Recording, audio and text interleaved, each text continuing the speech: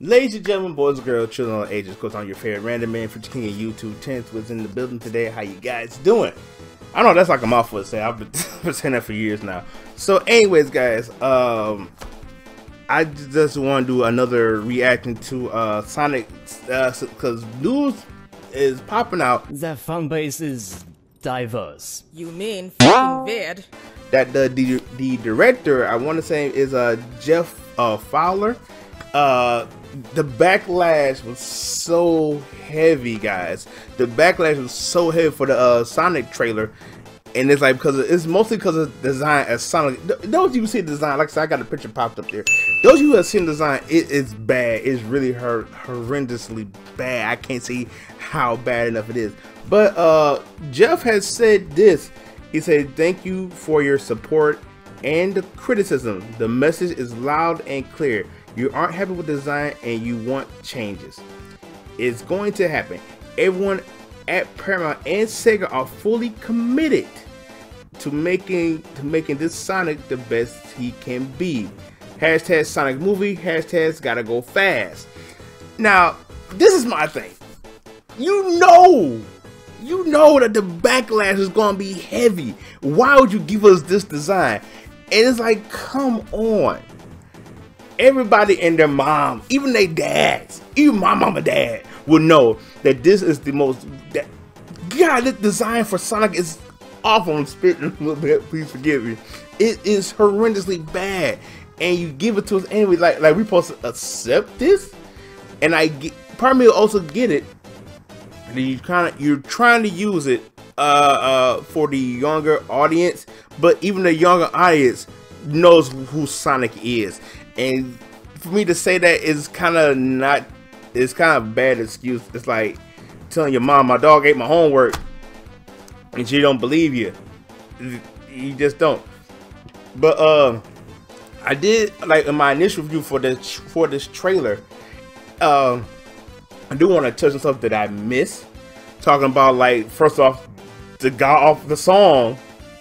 Why in the world would you pick Gangsta's Paradise? And the reason I'm bringing it up because I remember I watched Johnny and I watched Corey Kenshin before I started this video, because after I heard the news about the whole redesign of Sonic, which I am happy about, and I told everybody in the initial video that I will go see this movie. But why use Gangsta Paradise? The Sonic songs, depending on what game you play, and I always tell people my personal favorite has always been Sonic 3's from like Sonic 3, of course, the Casino Night and Ice Cap Zone, and of course Launch Base was my personal favorite. But sorry, Carnival Night, excuse me. It's like you could have used something completely different, and you use Gangsta's Paradise. And no, those of you who knows Gangsta Paradise, y'all know the tone for it. It's pretty much like, again, like I said, I should have looked at it, but it's not fitting for a Sonic movie. And so I'm like, so I get it what Johnny was saying. Then when I made mention about Jim Carrey playing, I hate when I say I'm so tired. When Jim Carrey playing Dr. Robotnik, one thing Johnny pointed out, and I'm going to point it out here too, that might be.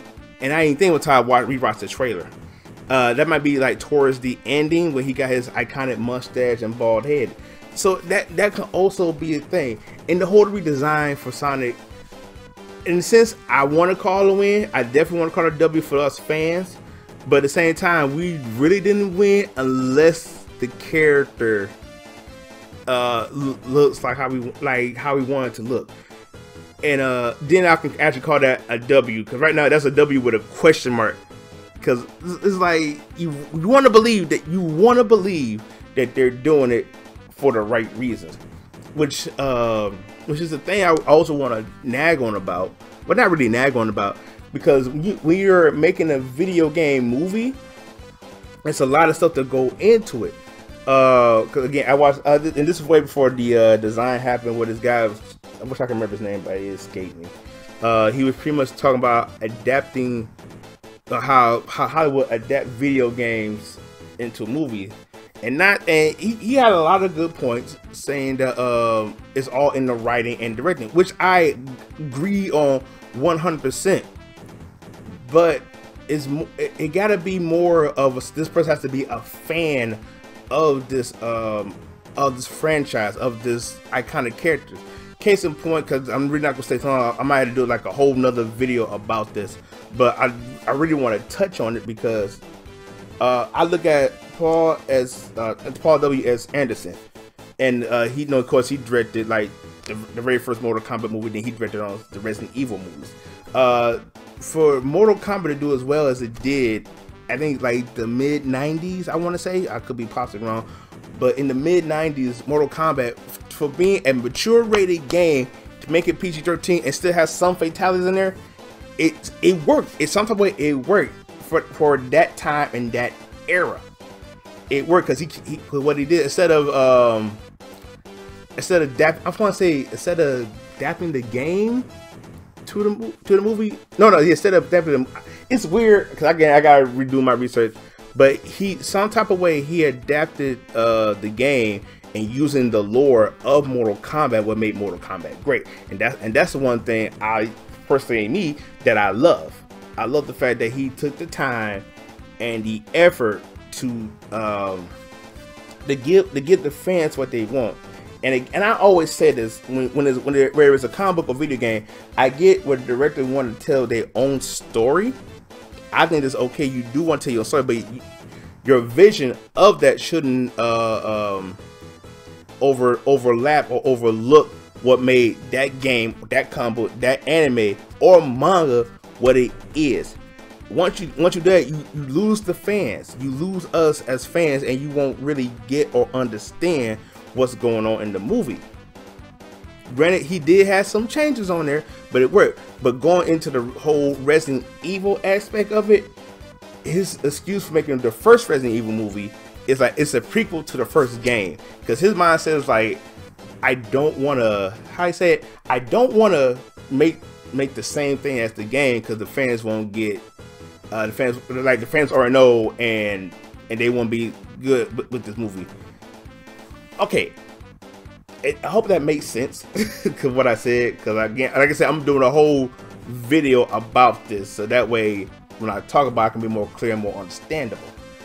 And the problem is, like, again, this is a director's vision, and I feel like he did like a little bit of Resident Evil 1 compared. In Resident Evil 1, there was no liquors in the whole game. Resident Evil 2, the liquors were on it. I think 3 didn't have the liquors. The liquors actually didn't come back until Resident Evil 5. Okay, got that taken care of. We're gonna say that. No, I think the Bloodshot was in I can't remember what, I think it wasn't. Yeah, it was in the final chapter. Anyways. Excuse me. But it works. The problem is why you telling that type of story again. You know, I personally like 1, 2, 3 is like maybe I like 3, but by you telling the story, the other characters will be on the sidelines. Look what happened with Jill, look what happened with Chris, look what happened with Claire, look what happened with Wesker, and so many and so forth. Matter of fact, Barry got killed off in one of the movies. So I get you want to tell your own story, because one of the greatest things to me about Resident Evil 5 that I love so much was the whole fight scene with Wesker. You had Chris and you had Sheva. But when it got to the point when Chris and Claire went against Wesker, they got easily beat by Wesker, and surprised because he got powers. But then, as like someone easily beat Wesker, I'm like, dog, come on. So again, I don't want to stay too much on that topic, because I want to do a whole another video on that. And hearing what Jeff Fowler said about Sonic and about making his redesign Sonic, which I think it's good, because this is going to help the movie, because right now Jim Carrey is literally carrying this movie on his back. He's literally carrying this movie. And if I can find a picture, I'm gonna pop it up here, because I see some decent designs. I think it's okay to go with a realistic look, but not the realistic look they going with. Because like it's okay to have realistic, but it's okay to have that realistic Sonic, but have him more noticeable. like the classic Sonic. Have a realism. You can have a realism Sonic by using the original Sonic design. Because the Sonic we saw right there was terrible. If that making sense to anyone. So it's like I'm excited for this redesign. I really am. But until we actually see this redesign, I don't want to get my hopes up. You know what I'm saying? So in a sense, yeah, it is a win for us, but we won't really get that W until we actually see it, because they got from now to November to get this right. So I hope that makes sense to everybody. Way past the time I was going there. I know I'm sorry for stuttering and trying to get certain words out. Like I said, I do want to plan a video for a whole reaction to talking about turning video games into movies, and I also want to, don't worry guys, like next week I will be doing the end game review. I did some clips from Marvel's Capcom Infinite since I have mostly of the adventures on there, and I'm just gotta do my voiceover work with it. And then on top of that, I got another request to review a sick ill music called Hot and Fast. I am not ready for this because as there is the Chrono Chrono I wasn't ready for that. I really wasn't. So that's pretty much all I gotta say about this reaction to, guys. Again, I hope if Jeff Fowler, because it sounds like he's a fan, and it works like it said it worked, then great. But I won't be too satisfied till we actually see the final product of this. But make sure you like, subscribe, tell your friends about me. Tell your friends about me. Come to the Renaissance. We do have them cookies, guys. We really do. I just ate them all, so you know. And please, I'm gonna say it again. Please, you guys stay random, and I will see you all in the next video.